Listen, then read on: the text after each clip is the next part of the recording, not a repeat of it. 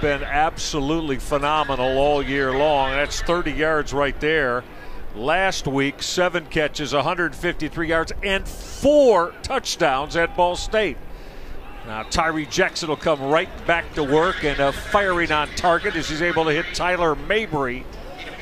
So this Ohio defense, we know Frank Solich, his defensive coordinator, Jimmy Burrow, they know they're going to have their hands full with this offense. Right, both offenses so far have employed a hurry-up speed approach to trying to keep the defense off balance by attack mode. Emmanuel Reed is the offset running back with Tyree Jackson. The second down and 7. Jackson will trigger the out. Anthony Johnson got it into the house. Touchdown. Buffalo. 3 plays, 2 of them Tyree Jackson to Anthony Johnson hookups. And what you're going to see on this play, Michael, is what gets you to the next level from a quarterback standpoint as well as a receiver. In that when you're a receiver, the key component is what can you do after you catch the ball. But watch this pass by Jackson. He's literally on the other side of the football field and throws to the opposite side, outside route with. 1st and 15 now. We're inside the 3-minute mark in the opening quarter. Tyree Jackson coming right. Void in the defense where no one was at. This Ohio linebacking core, one of the best in the MAC. Off play action, Jackson taking a shot. Anthony Johnson got it. Touchdown. Buffalo, this dynamic duo on fire again. And you won't find a prettier pass and catch. That was excellent execution.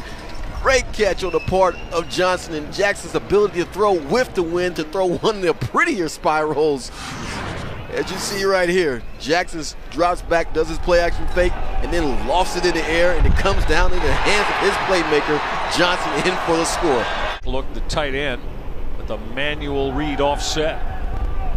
Pressure on Tyree Jackson, and his throw was affected by it.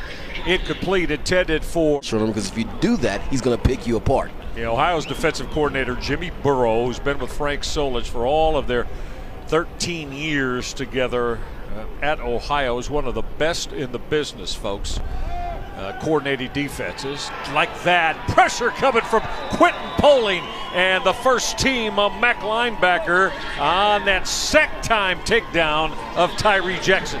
And that's what in the business we call a halftime adjustment. And the adjustment is you simply have to put pressure on Jackson as Poling comes in and makes the play, because he comes through unabated with the blitz. No one picked him up because they face the exploits of Johnson. On 3rd down and long, Jackson got forced to step up in the pocket, and Ohio got their stop. I have a hard time believing he just weighs 190 pounds, though, because he's a stout individual.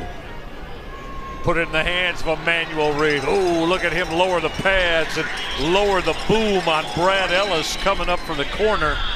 Gerard, we've been in that spot before. You're coming up for the corner and a 5-foot-nothing, 200-pounder. Yeah, you know, though, today, what a treat. We're seeing 2 of the best Mike linebackers in college football, and Khalil Hodge and Quentin Poling. On his part. 50-year senior out of Lebanon, Ohio, Brad Ellis. As we said, D coordinator Jimmy Burrow, he's had 4 different DBs trying to cover Anthony Johnson today. He rotated him in the first half. Kind of sticking right now with Jamal Hudson. That was deflected as has thrown for 263 yards and a couple of touchdowns at 16-23 on the afternoon. And this is where you want to get Mr. Johnson involved. And the question is, if you defense coordinator Burrows, do you double cover the man? Right. You look at Tyree Jackson, but Anthony Johnson down at the bottom of your screen. And right now he's singled up in coverage. Almost picked off. Now they have the wind at their back here in the 4th. Ohio took advantage in the 2nd and 3rd. Gonna quickly gun that out to Anthony Johnson.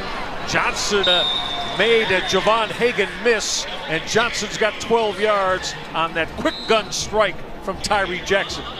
And if you want to be considered a prolific receiver, just about everyone on scholarship that plays that position can catch. It's what you do after you receive the football that makes you special. And right there, Johnson shows you that he can break tackles and ankles in the process to pick up more positive yards. And Javon Hagan was the one who came up from his strong safety spot. Jackson going back to work. He's 2 for 2 on those quick outs. I don't know that, but Anthony Johnson will be the first one to tell you that's a flat-out drop. And I'm sure he told Tyree Jackson his bad. Now Jackson coming back to work, and that thrower 24 stalemate. Anthony Johnson slot, top of your screen. Jackson will flush. His throw is too tall and incomplete. Excellent coverage.